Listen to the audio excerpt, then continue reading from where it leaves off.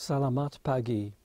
I am terribly sorry about the recent tragic loss of life in the Sulawesi earthquake, and I hope that people around the globe will come together to assist the survivors as they try to rebuild their lives and their homes. I'm speaking to you from the U.S. Holocaust Memorial Museum in Washington, D.C. The Holocaust is an event that had a profound effect on my life and the life of my family.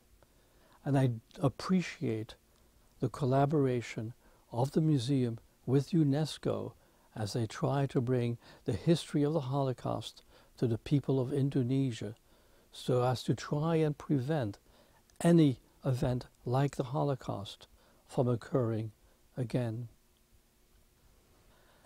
I regret that I cannot be with you in person, but in many ways I feel very close, because deep down, in some ways, I am Indonesian too.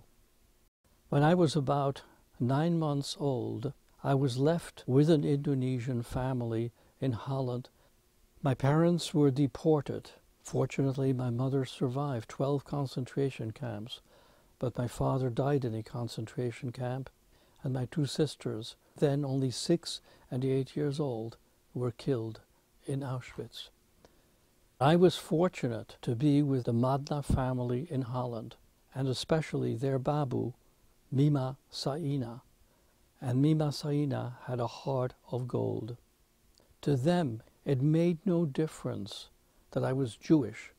I was a young child needing a home and needing to be protected from the Nazis. The heroism of the Madna family and Mima Saina was recognized in a monument in Jerusalem that is dedicated to righteous among the nations.